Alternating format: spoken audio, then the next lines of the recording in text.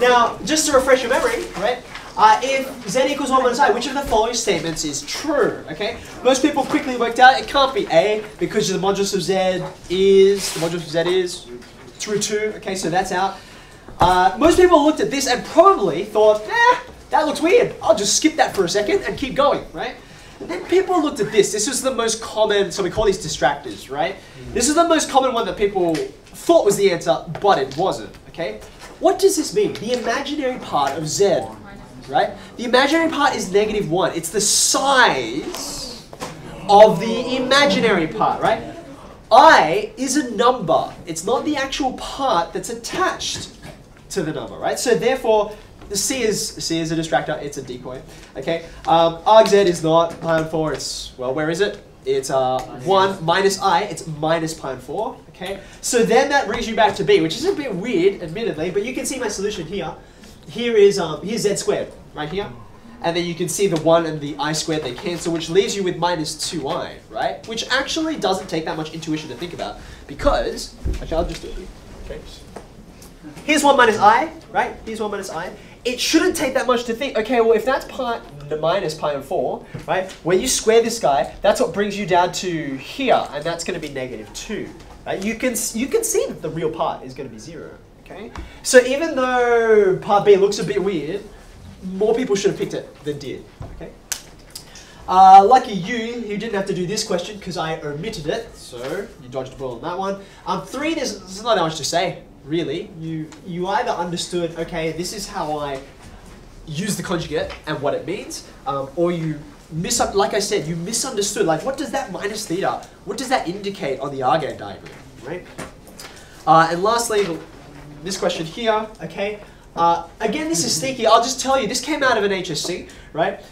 What's sneaky about this? It says pi on 4 and pi on 3, so you're thinking, oh, angles. Of course, angles. I'm really good at radians now because I know what radians are. I'm awesome. It's going to be angles. No. Gotcha, right? So pi on 4 and pi on 3 are just numbers. We do use them to indicate angles. They're convenient. But it's B because, how do I know it's B? Like, I should have actually seen that before I even saw the pi on 4 and pi on 3. Because it's the modulus, right? So you're looking at distances. You want the distances to be greater than this, but less than this, right? So that's why you get this kind of shape. By the way, this is called an annulus, this special ring shape, or frisbee with a big hole in it. You'll meet these when we do volumes by slicing. But clearly, as soon as you saw that, like that absolute value, the modulus, you could ignore everything else. Okay, and that's how B was the answer. HSC question. All right, let's move in. Let's move in a little bit. Okay, now I did say part A was pretty straightforward, so let me show you my answers. Okay, you calculated the modulus, that was great. You added these two together, that was fantastic. You just had to multiply by the conjugate. Some people multiply by 8 plus 6i by the conjugate of the numerator instead of the denominator, which wouldn't have gotten you very far because you wouldn't have realized anything, okay? A large number of people got tripped up by their accuracy here, right? So when they went from here to here, a significant number of people, for instance, they did 8 plus 18, so they had a 26.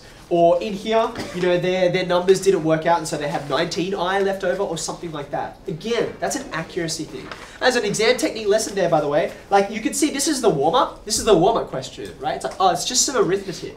But just like in a real actual warm-up, it's really easy to get injured before you're actually warmed up or to get a question wrong before your brain's in gear, okay? So there's a lesson for you. The first question is where the highest concentrations of silly errors always are, every time. Right? People get to the end of the exam and their brain's in gear and they don't get it, or they make a mistake because they actually don't know how to do the question.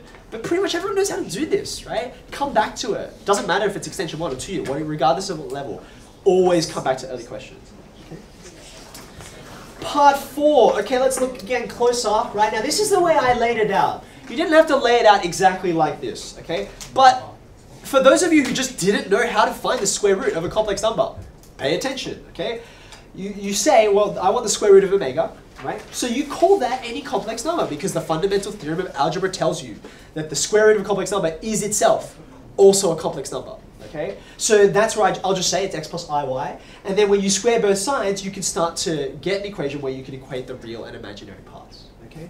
Once you go ahead, you get to here. Now, a lot of people got a bit confused at this point because you can see the question says in here, and it's so helpful, it's almost close. It says, find the square root of omega given that the real part of the square root of omega is greater than 0. Now, a lot of you took that as a reminder. Oh yeah, I remember when I'm solving this part here, I have to ignore x squared plus 1 because x and y are real numbers. X plus iy is a complex number.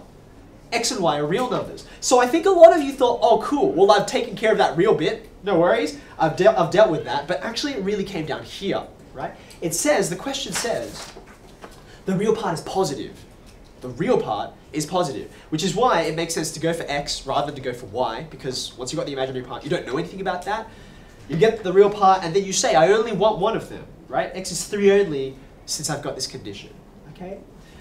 Once you've got that, you get your -1, and don't forget, most of you, again, did it pretty well, but a number of you just said, oh, x is this and y is that. Good for you. Do you want a medal? Like, you know, I want the complex number, right? So tell me the square root of omega.